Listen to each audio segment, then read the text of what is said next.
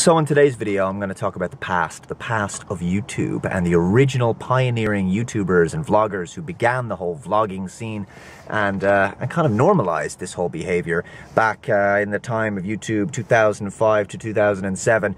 And the big pioneers at the time were people like Renetto, Paper Lilies, I think it was Bo 3M3, some of these people I don't know, Kimberley, Filthy Whore, The Hill 88 and Cross Mac, and among others. I used to watch this guy called Tom Gariello. I kind of often wonder what happened to that guy.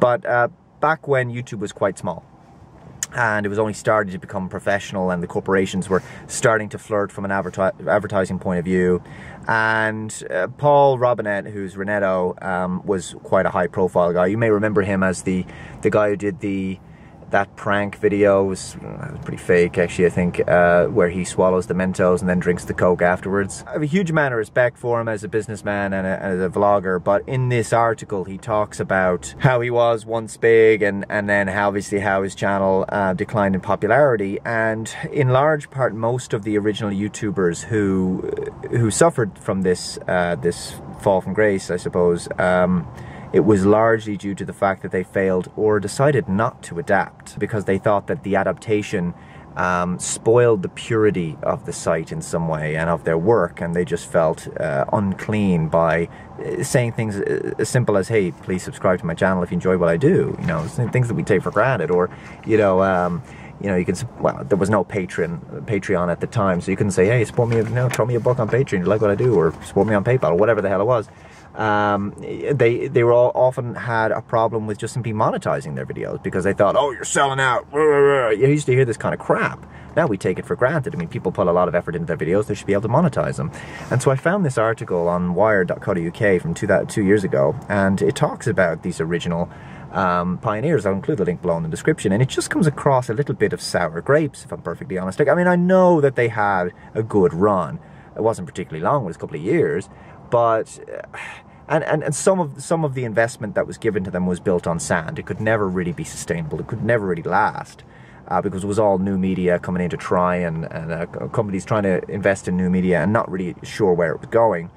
I'll just read a couple of quotes from it and then I'll kind of delve deeper into my thoughts on it. So Paul Renetto, Google attempted to clean the place up, he says, by introducing its partner program, which allowed channel owners to make money from advertising for the first time. So this was something that Paul occasionally flirted with, but making money from the community seemed to be a troubling notion for him. By the time he became comfortable with the idea, it was almost too late. So he says his contemporaries, who were happy to increase production quality, indulge in aggressive self-promotion and flirt with old media. In other words, companies would come in and want to advertise, and in fact, I'm not sure who it was. I think it was Paper Lilies, or one of them. Some of these YouTubers I'm not familiar with, but they were paid money from advertisers. Like they get like $1,000 right there. There you go. Promote our product.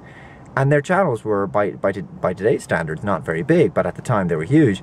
And you couldn't, there's no universe where you could get that kind of money from a sponsorship in a video. You couldn't. It's not going to happen. On FameBit, you would need to have millions of views per month, and these guys weren't getting those kind of things at the time. It's a completely different market, completely different scale of the website. But so the idea that they got this at all, I think that they should, you know, not be looking the gift horse in the mouth, so to speak. They should have been very appreciative of it. I'm sure they were, but that was never going to last for very long, because as soon as more popular YouTubers came along, the whole market would change, and where the investment would go. I mean, a lot of these guys were taking a punt on these early YouTubers. A lot of the businesses, they were taking a punt. They were kind of saying, well, we don't really know what the economic value of a view is, or a like is, or whatever, but we'll give you this money and we'll see how it goes. And now we're closer to understanding that. So obviously the money isn't going to be anywhere near like the crazy cash some of these guys were getting in third-party sponsorships and donations. So it was a completely different era. He says that as soon as they're starting to ask for, you know, self-promotion, social media, they were starting to increase their production quality, as if that's a bad thing. You know, it's very necessary. The videos were in 4:3, they were really poor quality, they were webcams,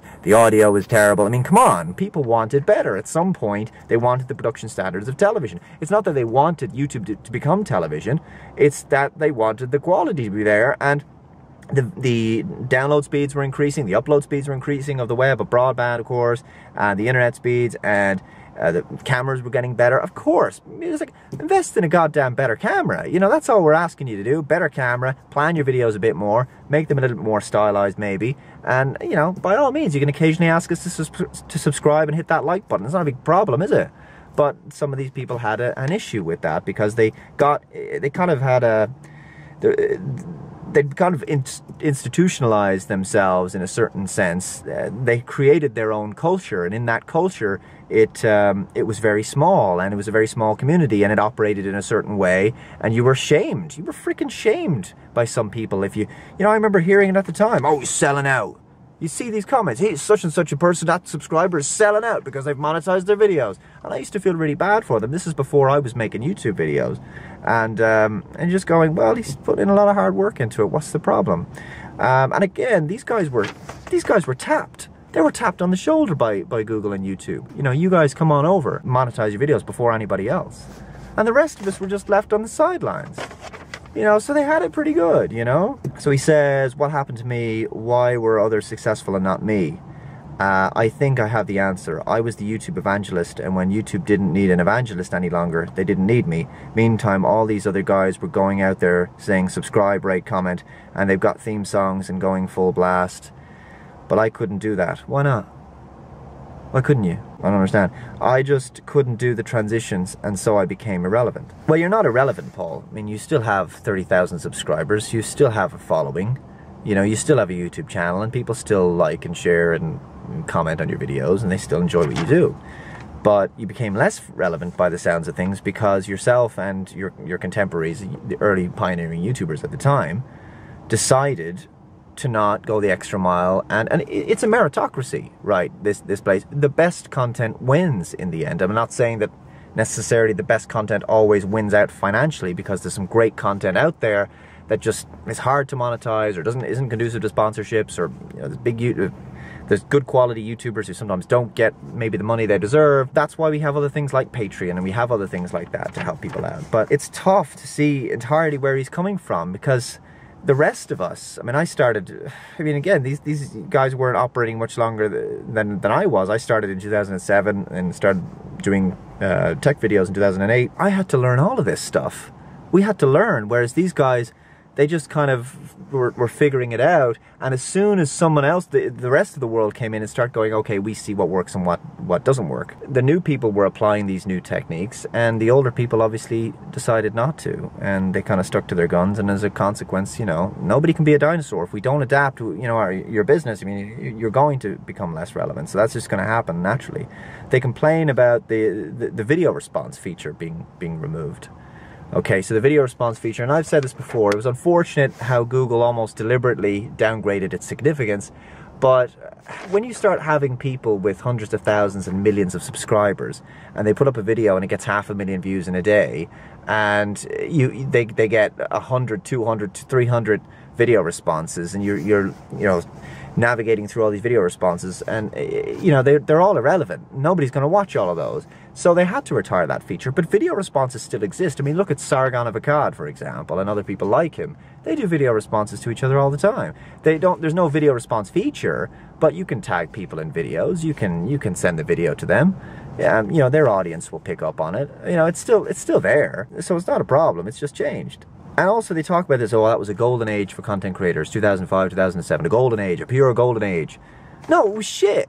It was terrible. I mean, I'm not saying, you know, you look back with rose-tinted glasses at a lot of things, and it's nostalgia talking, and it's unrealistic. Maybe certain things were better in the past, but when it comes to YouTube, that is not true. YouTube is way better now than it ever was. Alright, YouTube was awful back then.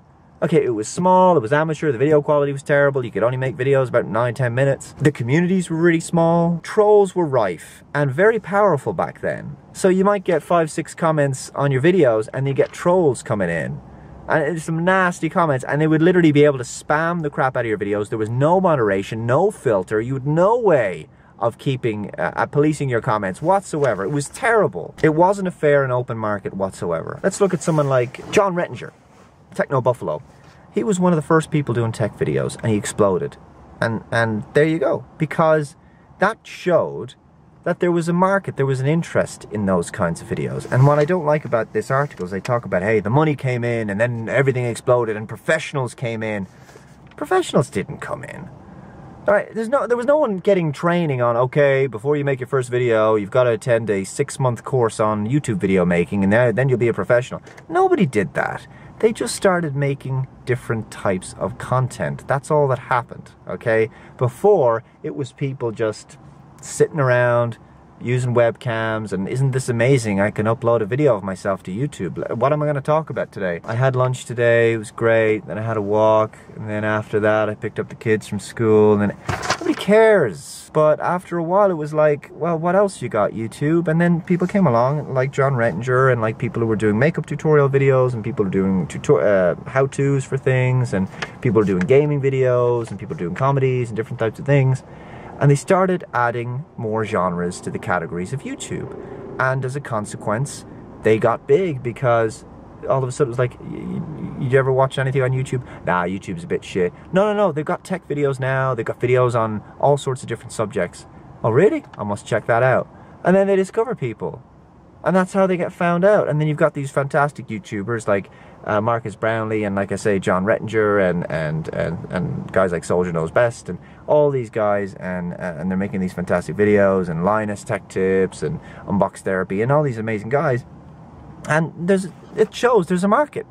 And these people the audiences had nowhere else to go before these people came along and started making their tech videos. Nobody understood how YouTube worked at the time, but the market figured itself out and the audiences figured it out. And, you know, that was it. The planning and the production standard and the work that has to go into modern YouTube videos is much higher than it was in the past.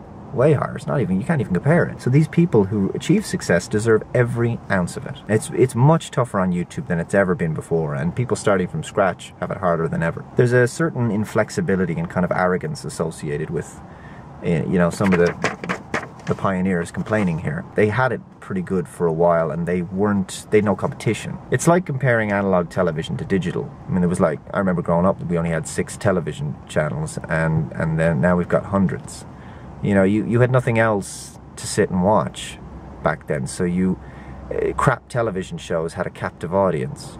There was very little variety back then, and now there's variety, and that's how things go. There shouldn't be any special treatment for anybody just because they were there first. It's a meritocracy, and the people who succeed and bring in the most money in any business, they're obviously going to be the top employees, aren't they? The top earners, and that's how it is on YouTube. And then there's the rest of us smaller YouTubers who are just trying to grind along and hopefully grow. We have to be open to change, and I've had to change some of my content style. And I remember speaking to a friend before, and I was saying, you know, what else can I do to help grow my channel? And I don't know what. I said, well, what else are you passionate about? And then I started doing more videos about, you know, politics, and some of them, as you've seen. And so it was just about branching the content out a little bit, and there's nothing wrong with that. There you go. No disrespect to those early pioneers.